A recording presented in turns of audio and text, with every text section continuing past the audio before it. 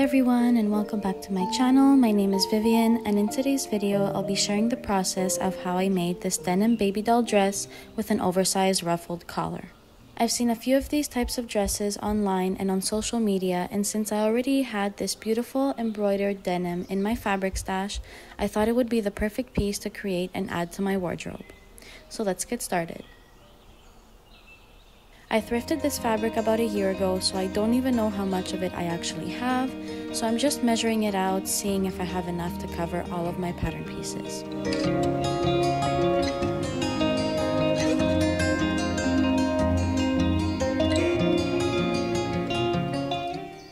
After roughly placing all the pieces onto the fabric and started to cut some pieces out, I only then realized that I would be missing some fabric for a few pieces of this dress.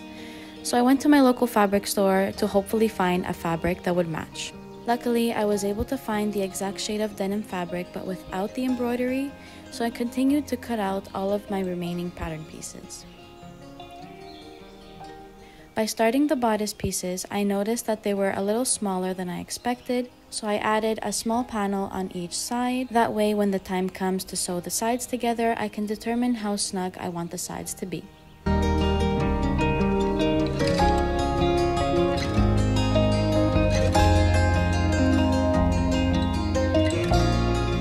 Next, I'm preparing the front center hems by folding the raw edge inwards and then folding once again to create a button plaqué.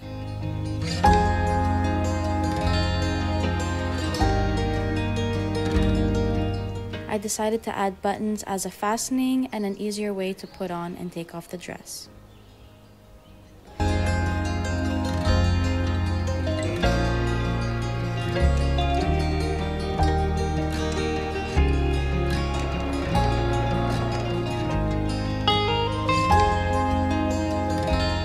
Now onto the back pieces, I'm just joining the center backs together with a straight stitch. And then joining the two fronts and the back together by the shoulder hems. Next, we're making the sleeves. To make the sleeves a little longer, I added a panel to the bottom hems with the new fabric. The joining seam will be concealed later on when we add the elastic cuff, and when the fabric is bunched up together, it will look like one seamless piece.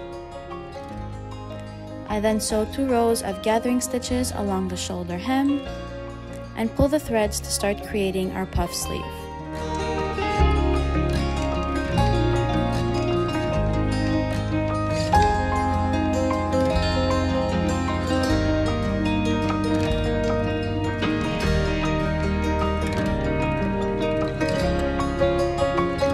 Once both shoulders are gathered, I measure an elastic that would fit comfortably around the circumference of my wrist and thread the elastic through the tunnel I sewed onto the inside of the sleeve. For the final main piece of the dress, I'm sewing together the panels I cut out from the two fabrics that make up the skirt. In order for the dress to look as cohesive as possible, I decided I would make the skirt of the dress with panels from both fabrics, joining them together, but then misaligning the seams to not make it too symmetrical.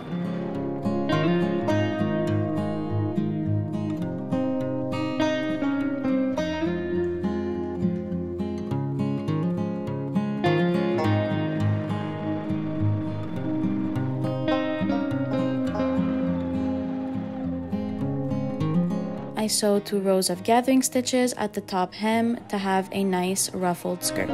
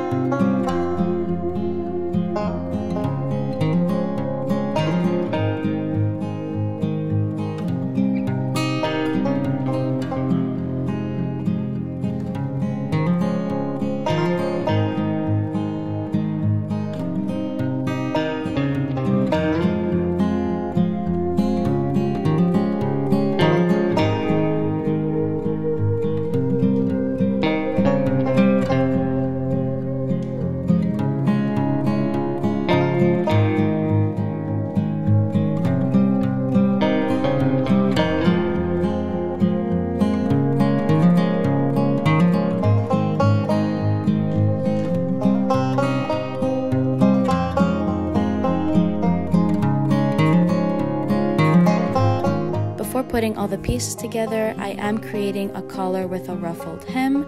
This process was a bit tedious and definitely a learning curve for me, so I will be leaving the blog post in the description box below of how to properly attach a collar to a garment.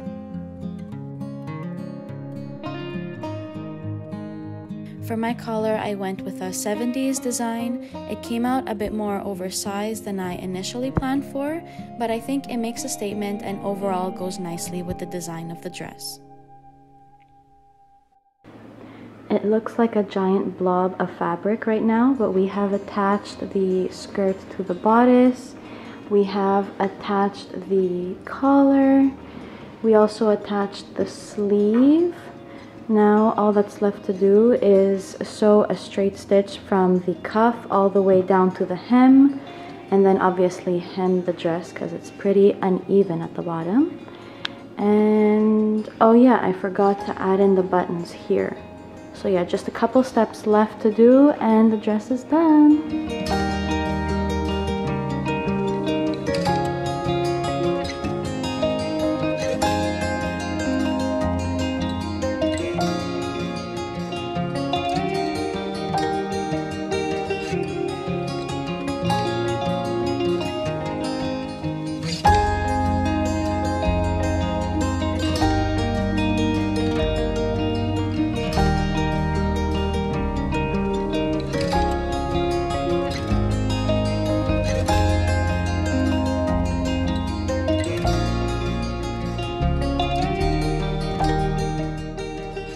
So it is a couple weeks later after I initially started making this dress.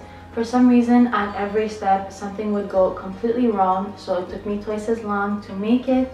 I really thought it would take me just a couple of days to put it together, but it ended up taking a lot longer than that. The most difficult thing was putting the collar onto the dress. It's the first time that I made a collar and attaching it onto a garment, so that took a really long time for me to wrap my head around. Overall, I am really happy with how this dress came out. I think it will be a great piece to add to my wardrobe, and I was actually looking for a piece like this. If you're interested to see how I ended up styling this dress, follow me on Instagram at Modern Prairie, and let me know in the comments down below if you'll be attempting to make a dress just like this one. Thank you so much for watching, and I'll see you in the next one.